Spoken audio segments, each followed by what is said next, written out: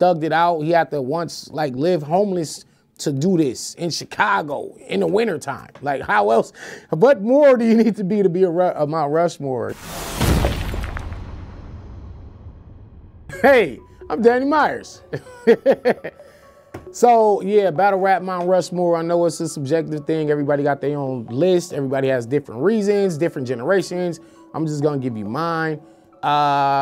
First, I'm gonna say Loaded Lux. And because I feel like watching him versus Midwest Miles showed me that you can really go as high as you want to lyrically with that pen in that battle rap arena. And so I think he was the first person that I saw on camera that really took it to that level. I could have battled anybody in headline, but you know when you know it's time.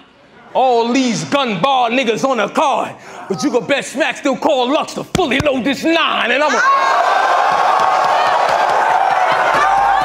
So, you know, Verb, Lux is on my Mount Rushmore. And then Verb is also on my Mount Rushmore, from the Midwest, coming from a region that really wasn't known for battle rap at the time, and went out there, battled SB on the corner, and really just opened up the doors for a whole generation of Midwest MCs to usher into this new era.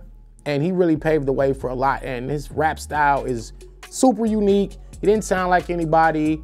Definitely lyric focused, rapping and writing focused. So that's why Verb is on there. You a grown man and most your fans be in bed before 9. You for the picked on, and niggas who show no signs of they get down. Your fans don't fuck with Verb, cause shit, I remind them of them niggas they couldn't sit round. Oh, talk to them. I'm gonna have to say Disaster for the West Coast. You know, so I have one in each region almost, but Disaster, what else is there to say? You know, Disaster's been all over the world, literally battling. He's thugged it out. He had to once like live homeless to do this in Chicago in the wintertime. Like how else, what more do you need to be a Mount Rushmore? He's battled Cannabis and Cassidy and Oxymoron, Oxenzino. He's just done it all. I don't know, no more words. I can't describe it. I'll bust your face open with a kitchen chair. I'll pull a big knife out. I'll stuff your guts inside out like a Builder Bear. Shout out to Disaster. And then finally, I might have to say The Source. This man has a 2+ decade career in the game, and today is still putting on great performances. You know, I could easily put Rock, Rex, Hollow, Mook, you know, but for The Source to still be around 2 decades later.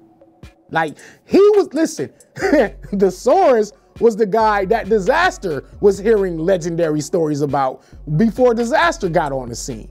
You know, so he was around before Diz, and it recently just did the greatest scheme of all time with versus Kid Twist with the Twist movie scheme. That was like that's pretty much considered the greatest scheme of all time, and he did that in his 2nd decade of battle rap. I just chose to do a scheme like this in case the viewers need a list of better movies with a twist.